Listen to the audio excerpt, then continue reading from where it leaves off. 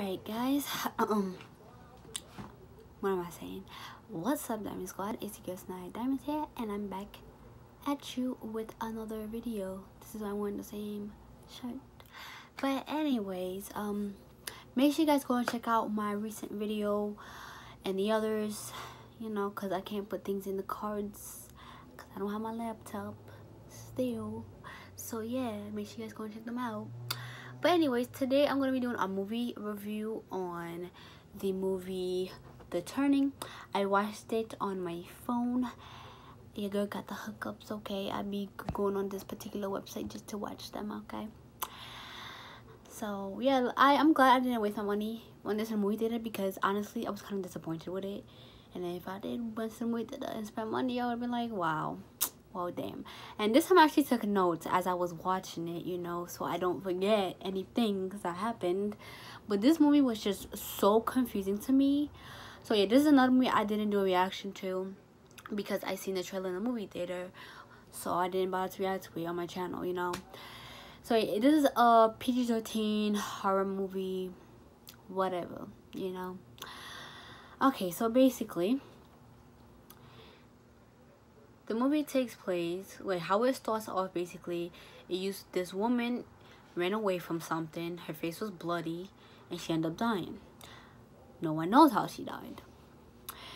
Then it shows you later on this lady that has a job that supposedly, her name is Katie. Katie is supposed to take care of this little girl, and the little girl lost her parents at 7. Her parents supposedly got into a major car accident. She also has an older brother. Come to find, you find that out later on in the movie. And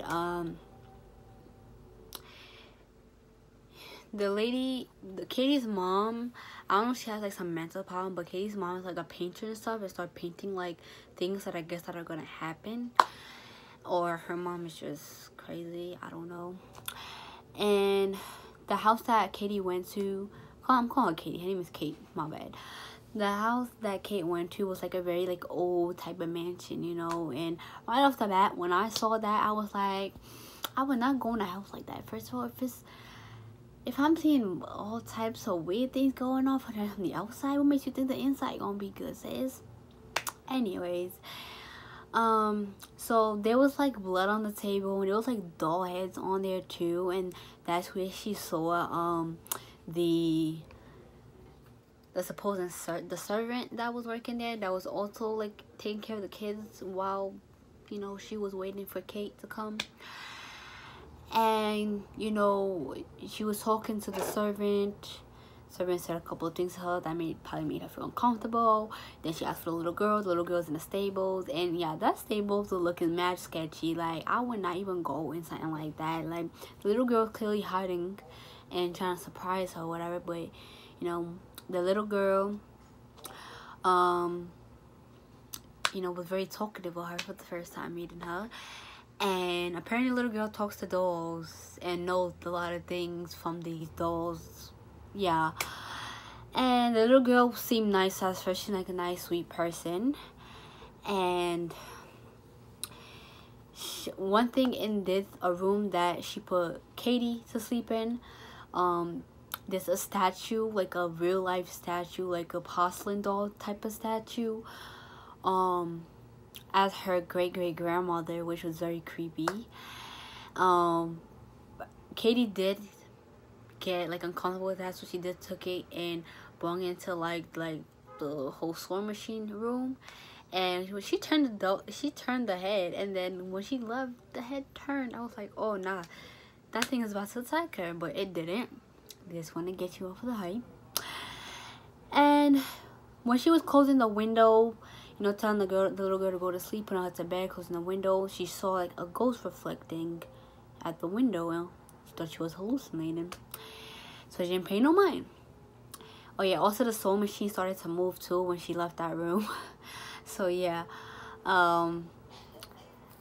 and she ends up going to an area in the house that she's not supposed to go to, which the little girl says she doesn't go there for whatever reason. But the little girl made a solid point that she doesn't go there because it scared her or something like that, so she doesn't go there. But of course, you always have that one character that just wants to go there, and she went there. And then that's when she met the little girl's brother, Miles. And Miles, I would say, is more creepy than a little girl. More creepy than a little girl. I thought the little girl was gonna be the creepy one, but no, Miles is just OD. So yeah, Miles walked into the room that I keep calling Katie, that Kate was in. And I'm assuming that Miles was the one that closed the door on her purposely to scare her, cause that was just mad scary. She walked in the room because the window was open. She closed it. She thought she heard a sound. Then the door is just closed behind her.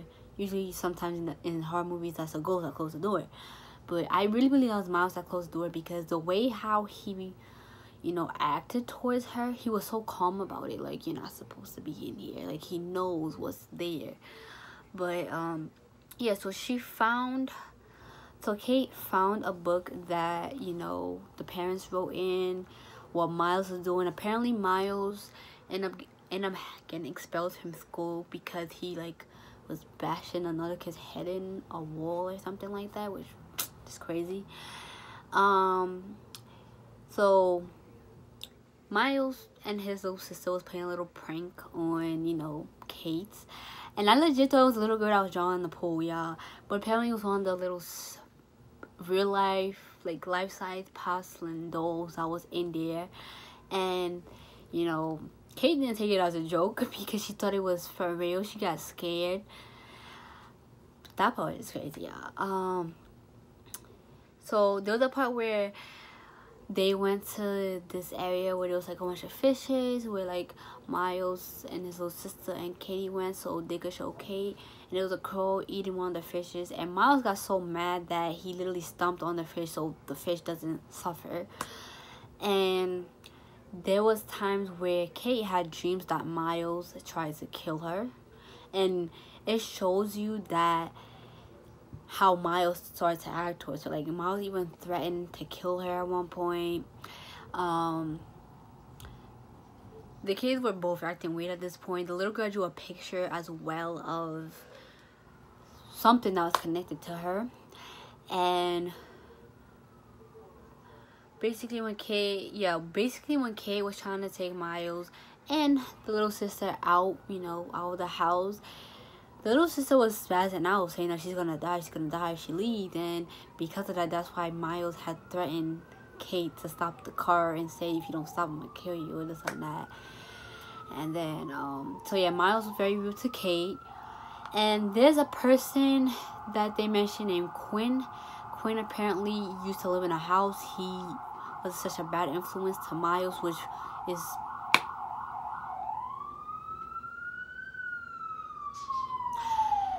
is the reason why Miles is acting the way he's acting. This thing just turned off for me. Which is the reason why Miles is acting the way he's acting. Kate also found some disturbing photos. Apparently with the other girl that used to be there, Quinn, I guess, used to stalk her in the house or try to do stuff to her while she's in the house. Kate also keeps having bad dreams about bad shit happened to her. She's getting killed or something like that. The little girl, like I said, with the whole drawing thing, I think that's I thought that was maybe her imaginary friend or something like that, but I believe that's Quinn that she drew, that's kind of connected to the Rat family somehow.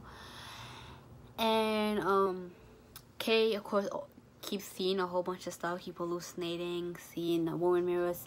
She kept seeing Quinn a lot of times too. And Quinn ended up killing the servant because the servant knew all along what was going on. She was just pretending not to know. So eventually Quinn's spirit came and killed the servant. Kate ended up seeing the other girl's body that was working there before in this pool, in this water that she went to, in the middle of the forest or the woods, whatever that was. And she realizes that Quinn killed that other girl, and Quinn was hunting the house the whole time basically. And basically this is what confused me. So basically she saw Quinn kill the servant, so she was escaping with the kids. And then after that, it goes back to the part again where her mother supposedly sent her like painting pictures, and where her mother was calling her, you know, that she needs help, that the mother was saying that she's hallucinating or something, she thinks she's seeing things. And then it goes back to like normal, where, you know, the kids are fine and they're trying to say they don't see Quinn in the mirror, but Kate is saying that she knows she saw them in the mirror, she know they saw him in the mirror. And basically they're trying to make it as Kate is crazy or something, like they don't know what she's talking about. And I don't know, it's just very confusing to me. The ending was very confusing to me. She saw something and screamed, and boom, that's the end of the movie. So, and then basically also when she accidentally broke the little girl's doll, that was a porcelain doll, and she was saying, let me fix it. And the kids basically said to her, it's broken. And then they said to her, you're broken. So that confused me. I'm just thinking, like, all these things that she was seeing in the house, she was just hallucinating the whole time, and there was nothing really wrong with the kids.